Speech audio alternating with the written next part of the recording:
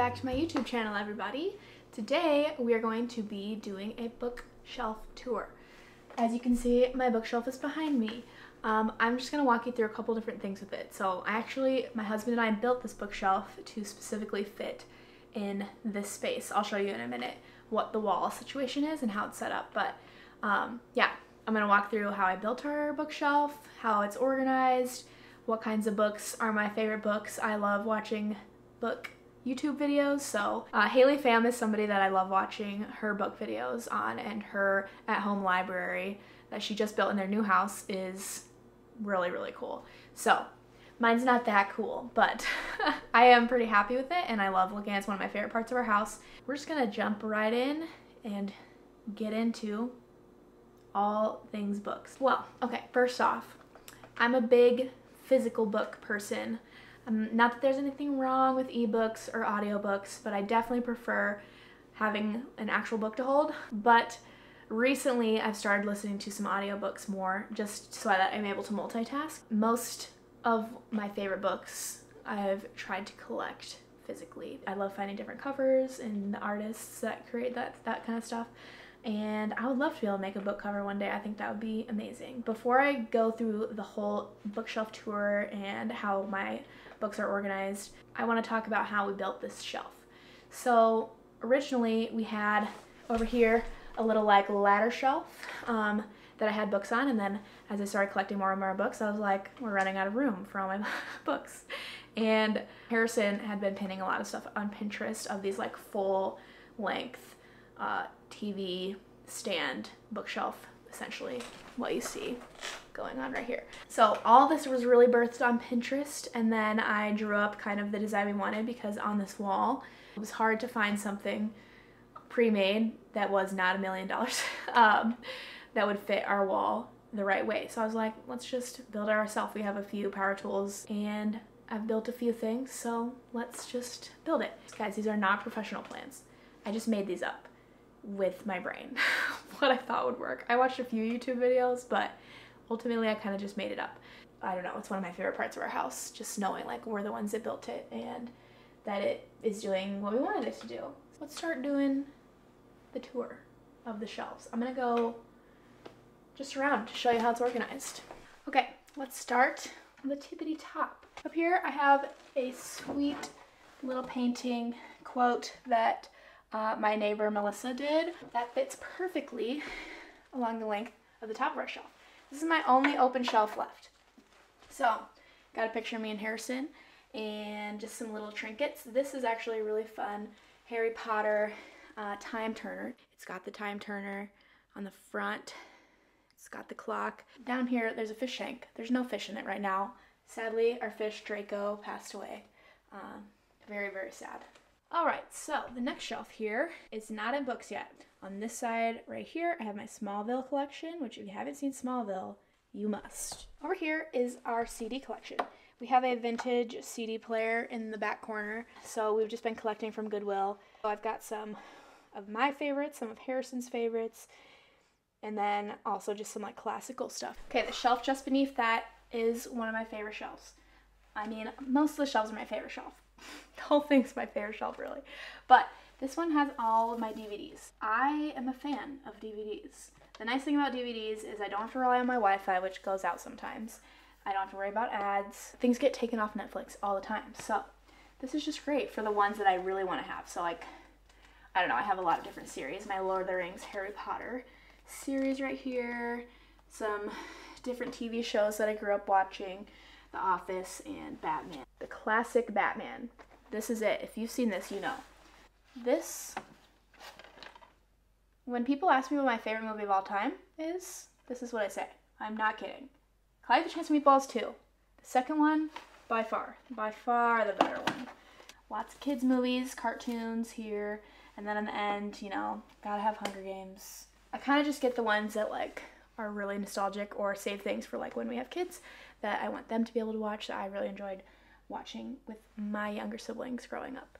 All right, and that leads us to this long part here.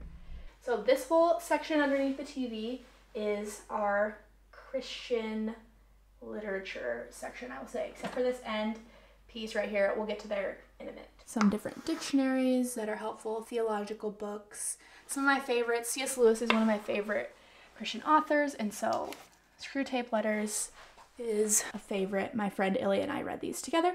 Found them on Etsy, actually. I have my Mere Christianity book displayed outwards right there because that's one of my favorites. In the colored books, The Ruthless Elimination of Hurry, actually both of these two books right here are some of my favorites. So The Ruthless Elimination of Hurry by John Mark Comer and God of All Things by Andrew Wilson. These are both really, really great. A lot of these I haven't read, so like, let me just give an example. I have not read this. Maybe it'd be easier to show which ones I have read. So I have read 1, 2, 3, 4, 5, 6, 7, 8, 9, 10, 11.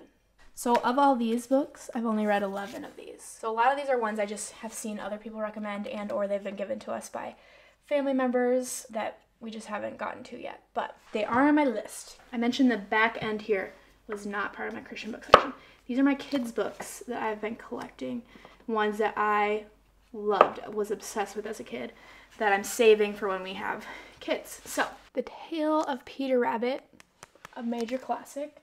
The Little Prince, one of my all-time favorites. I read this as a freshman in high school for class. Loved it. Now this one, Madeline, is perfect. I got this at an antique store. I love when people write in books.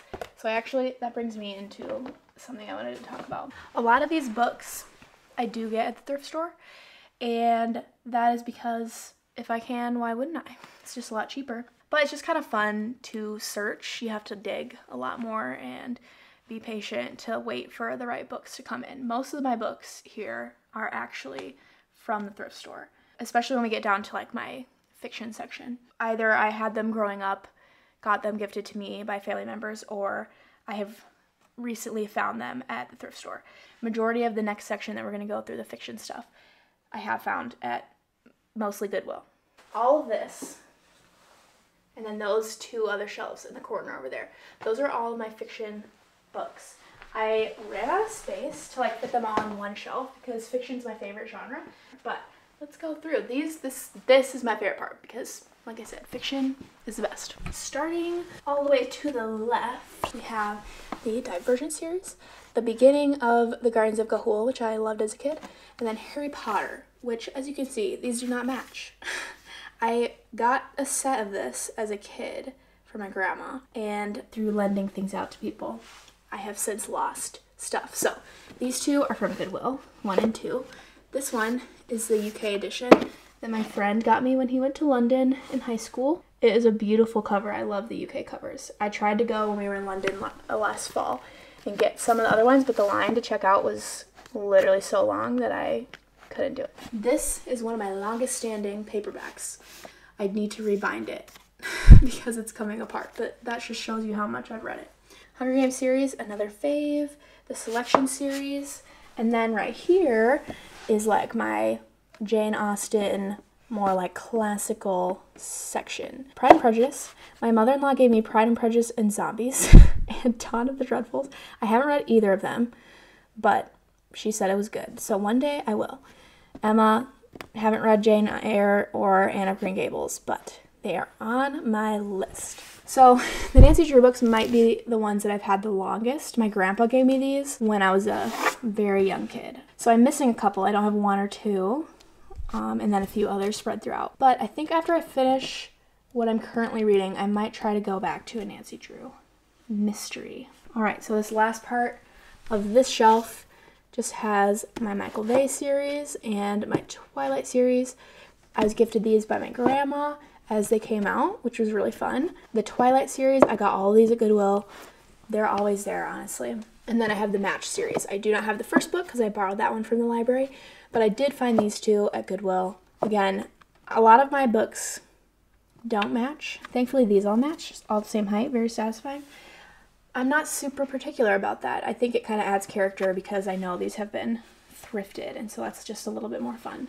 And it's just continuing a couple series. I have not read this one yet. My friend Noah gave these to me, and I'm currently reading the Percy Jackson series in preparation for the show to come out.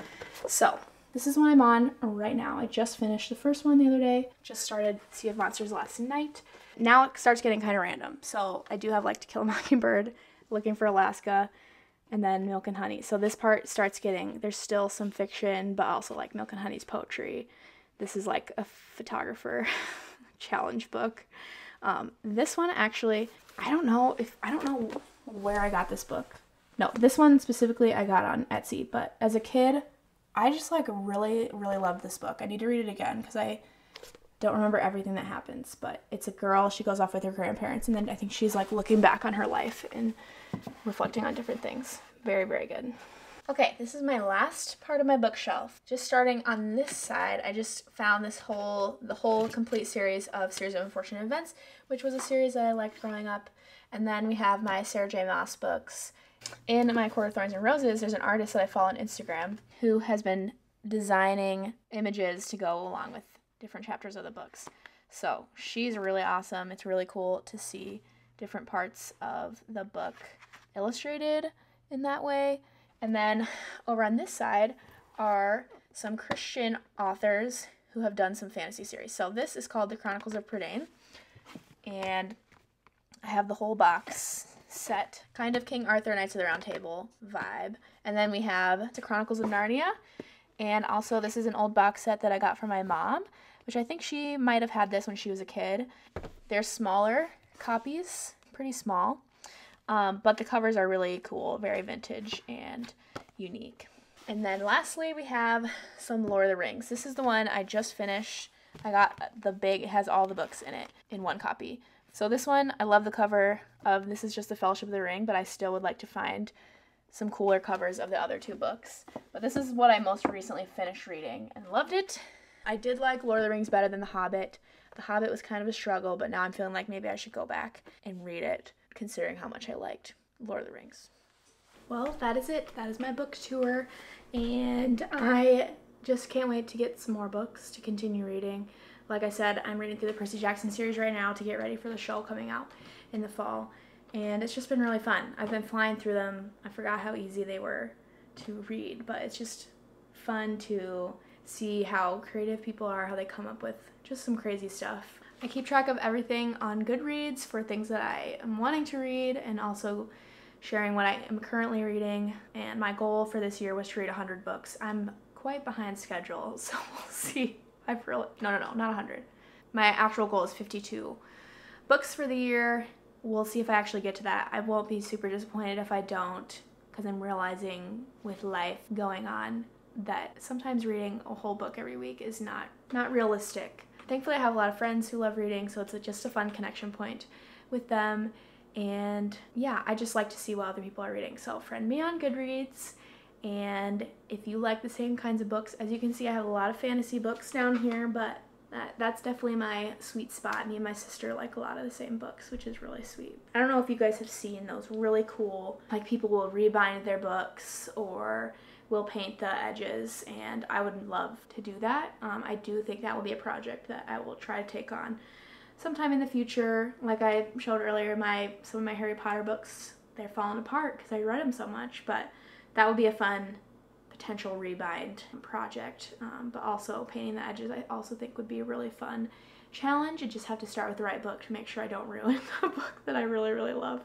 Yeah, I hope that maybe you got some ideas of some stuff to read, or maybe you just like some of the same books that I loved growing up, and it's just cozy. I don't know, books are just cozy and libraries are cozy, and I can't wait for my library to grow. So thank you for coming along on the book tour, and I'll see you in my next video. Bye guys.